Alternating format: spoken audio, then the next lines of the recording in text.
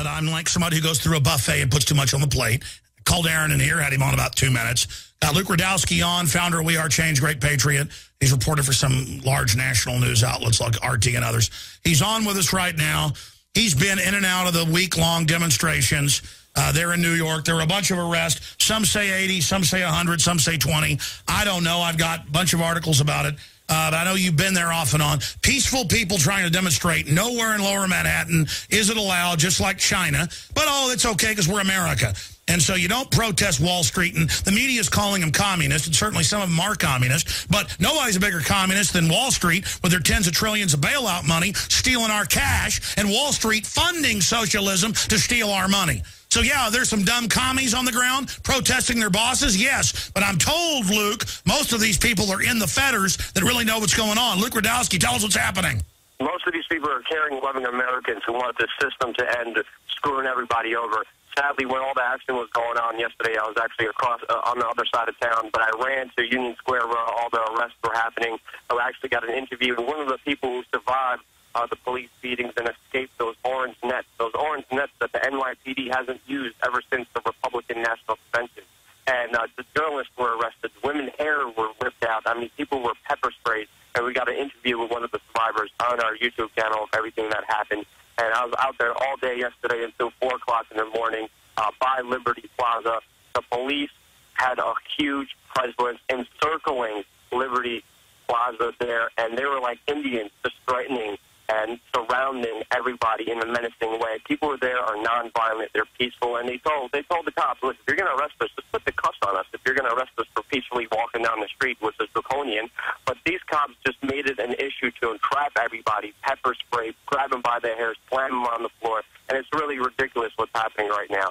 So right now, what I hope to see is a large number of people who are going to fight back, who are going to come out to Liberty Plaza right now, and they're going to show people that we're not going to stand down. The more numbers we have, the better the situation is going to be out there, and they can't stop all of us. Well, what's amazing is, Luke, this was going on before you even came to Austin on Monday and Tuesday. You'd already followed video reports of demonstrations a week and a half ago, and they would block most of lower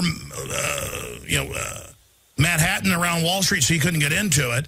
Now, for over a week, they've been trying to stop any demonstrations anywhere. And our government criticized China for blocking protest. How can the New York police act like this? I know you've even gotten permits before. I've been with you when New York cops say, we don't care if you have a permit, you're not going to demonstrate. I mean, this is really a shameful situation. I mean, the NYPD is getting orders from high-level government officials to stop and quail this movement, this resistance.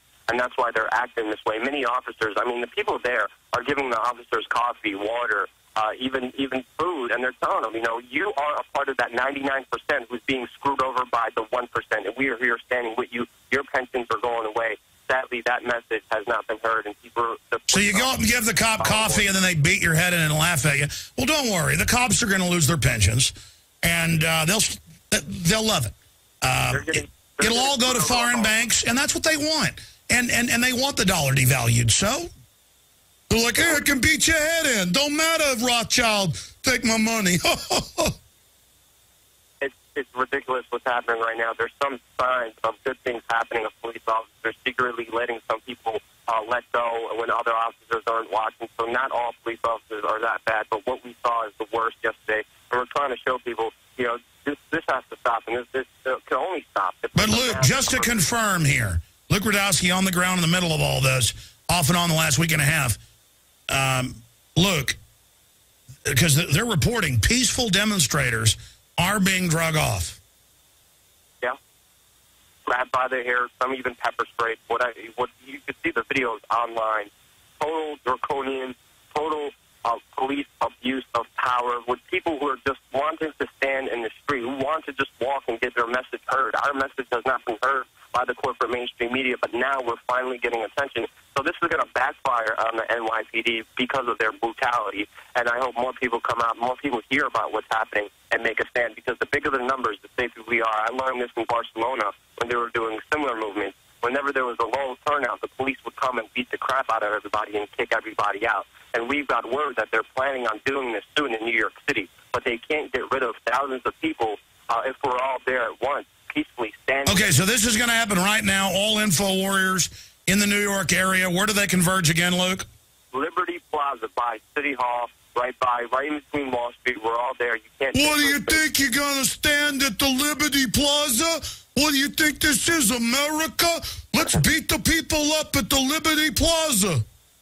I hope to see as many people out there as I can. There's so many amazing people from all walks of life. And I have to say, this is not even a protest, but it's a movement. It's a culture. It's a new way of life of people coming together, helping each other, living side by side, feeding each other, clothing each other. Very un-American to demonstrate. I can't believe you're doing this, Luke. Luke Rudkowski, fire out the websites for folks to find out more about We Are Change. Just go to youtube.com/We Are Change, and we're going to be following new reports about what's happening in Occupy Wall Street as it happens. Well done, my friend. Appreciate you. We'll talk to you tomorrow more on this. Okay, I got to get to at least 10 of these calls or so. Everybody's been patiently holding. The very same banksters are imploding Europe. Notice each bailout, they only need more money. After that, things only get worse. 6 weeks to save the euro. Chancellor's warning after another day of financial turmoil. All over Europe, they're running around not going along with this. No matter how many pensions you get rid of or how much government you cut, you're not ever going to get rid of the derivatives. The bankers set this up to hold the world hostage. And the same thing's happening here. When we come out of break, I'm giving each caller 1 minute to make their piece. I'm moving on. I will get to Barry, TJ, Jim, Benjamin, Jerry, Will, Kathy, Brian on the other side. You don't need me to tell you that humanity is in a deep crisis. Everyone can feel it. We know a tectonic struggle is now taking place between the forces of freedom and those who love darkness, bondage, and enslavement.